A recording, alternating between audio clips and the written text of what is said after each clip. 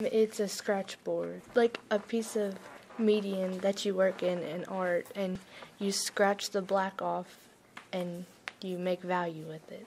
You can't really erase, so if you make a mistake, you gotta fix it. My name is Kaylee Appleby, and today in Art 2 we are working with scratch boards.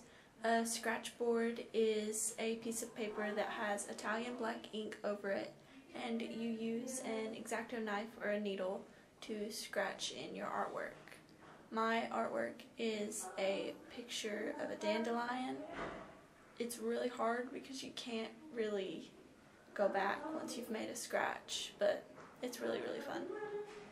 There's black, and then there's white, and then there's kind of like gray.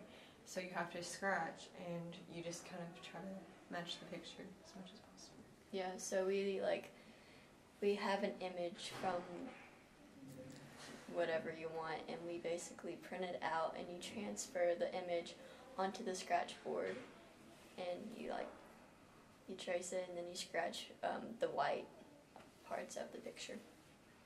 Yeah, so you only have to scratch the white parts, so if you accidentally outline in white, it's going to look really weird, so you have to be really careful.